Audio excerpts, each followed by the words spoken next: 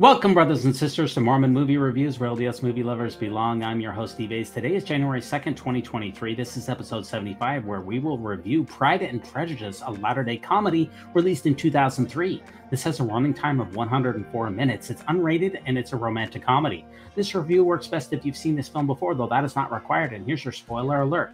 Your synopsis. This film is a modern adaptation of Jane Austen's 1813 novel Pride and Prejudice, set in Provo, Utah. Now, here we see Elizabeth Bennet, played by Kam Heskin. She dreams of becoming an author, and she bucks the Mormon cultural and societal pressures to be married. Elizabeth tries to escape the advances of several bachelors, including handsome but haughty businessman Will Darcy. Elizabeth Bennet is a 26-year-old college student living in the early 2000s. She lives with 4 roommates. On the left, we see Jane Sola. And here next, we meet Lydia, played by Kelly Stables, and also her pugnacious pug, pet dog. Lydia's younger sister is Kitty, played by Amber Hamilton. Kitty does everything that her older sister does, by the way. And we round out the fivesome with the socially awkward Mary, played by Rainey Kerwin. Now, despite the social pressures to be married, Elizabeth is not interested in dating men until after she graduates and rather focuses her attention on becoming a writer. While working her shift at the bookstore, she meets pompous Englishman Will Darcy, played by Orlando Seale, who criticizes our protagonist. How rude. Okay, I'm looking for a volume of writing by Kierkegaard, K-I-E... Right, the father of existentialism. You're in landscape gardening. Really? Oh, I had no idea that Mark Twain's genius extended to gardening. In typical romantic comedy style, these two take most of the movie to warm up to one another. After work, Jane convinces Elizabeth to attend a party with her roommates thrown by the wealthy Charles Bingley, here played by Ben Gorley. Jane is smitten by Charles, and they star in a hot dance number. While avoiding an unwanted admirer, Elizabeth, she runs into her romantic interest, Jack, who casually proposes marriage to her over a game of pool. Elizabeth rejects him because she wants to focus on graduating and becoming a writer. Meanwhile, Charles' sister, Caroline, she is pursuing Darcy without success. And Jack and Darcy, they eventually bail on the party altogether. The next day, Jane and Elizabeth, they run into Darcy and Charles playing tennis, who invite them to join in. Caroline flirts with Darcy, but Darcy says that he is interested in Elizabeth. What a shock. Charles tries to set Elizabeth up for a tennis lesson with Darcy, but she politely refuses and leaves. Back at home, Jane shows Elizabeth a letter from a publisher who wants to meet with her. How exciting. Moments later, Collins, played by Hubble Palmer, proposes marriage to Elizabeth despite her clear uninterest and blatant disapproval. Don't interrupt, okay? Now, even though there are many disadvantages to choosing you, I've thought it through, and I'm willing to overlook the things about you that I hate. The overbite, among others. And, Please, no. Get a clue, Collins. Later, Jack takes Elizabeth on a date where the university co-ed steers the conversations away from marriage. Jack reveals that in the past, Darcy bribed him to stop dating his sister Anna. Things take a turn when Elizabeth rejects Jack's unsolicited kiss, which ends their date early. Whoa. Slow down, cowboy. Darcy returns to visit Elizabeth at the bookstore and calls her strangely attractive and invites her to dinner. Elizabeth turns him down too, offended by the rude manner in which he tried to compliment her.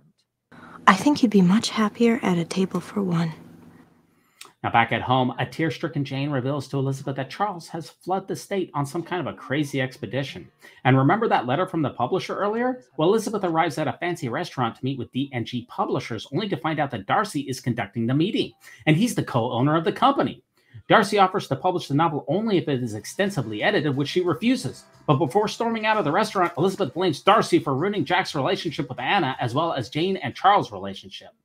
Later that night, the Englishman sends Elizabeth an email apologizing for his bluntness and revealing that Jack had eloped to Las Vegas with Anna and maxed out her credit cards to pay off his gambling debts. Darcy paid off the debt and Anna filed for divorce, but it turned out that Jack was still legally married to another girl. Man, what a mess. Darcy further explains that Charles left on his own accord after seeing Collins propose to Jane. After spending some time sad and heartbroken, Elizabeth, she begins editing her novel and prepares to go on a London study abroad as a replacement teaching assistant for her professor. Left alone, Elizabeth falls asleep editing her novel and wakes up to an unanticipated thunderstorm. Unable to find her car, she enters a cabin that just so happens to belong to Darcy and Anna. Boy, what are the odds? They invite her inside for dinner and to help her get out of the rain. Darcy tells Miss Bennet that he is leaving for California the next day and invites her to dinner when he comes back. But Elizabeth tells him that she is leaving for London. Carolyn all of a sudden interrupts the conversation. Man, what a wet blanket. At least she gives Elizabeth a ride back to her car and informs our heroine that she and Darcy are engaged. Boy, I didn't see that one coming. Oh, the plot twists. Congratulations.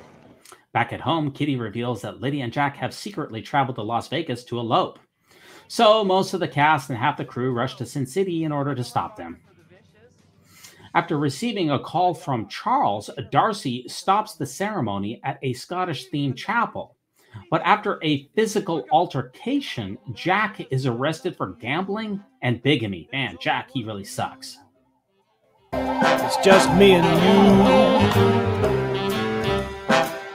We're gonna start something new. But believing that Darcy is marrying Carolyn, Elizabeth leaves with her roommates. But Darcy, he follows after his true love. Elizabeth and Darcy, they share a kiss in the middle of the road. I can't let you go without asking without knowing if you could love me. What about Caroline? We're not engaged, she's just completely crazy. I'm in love with someone else.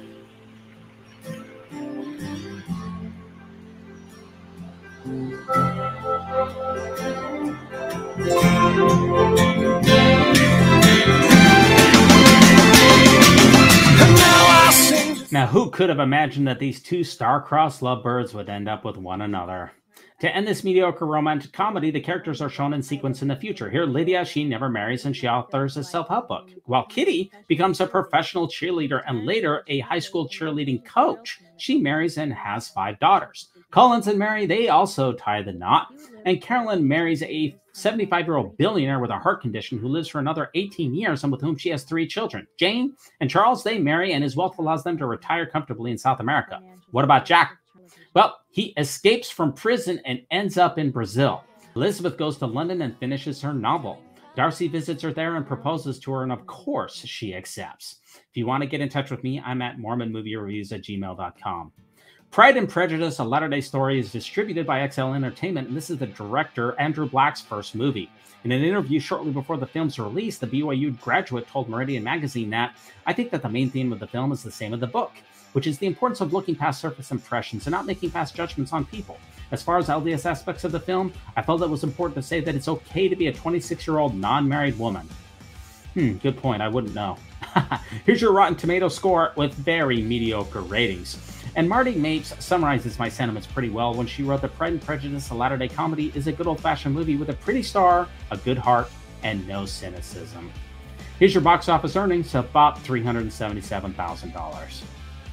When I first watched this movie, I really thought that it lacked charm, but after rewatching it a couple of times for this review, the movie actually grew on me. Fundamentally, I don't think that Elizabeth and Darcy, they have enough chemistry to really make the film work. And call me superficial, but I just need a more handsome Darcy. I know that's bad, but romantic comedies, they have to be about people, and I'm just not into Orlando Seale.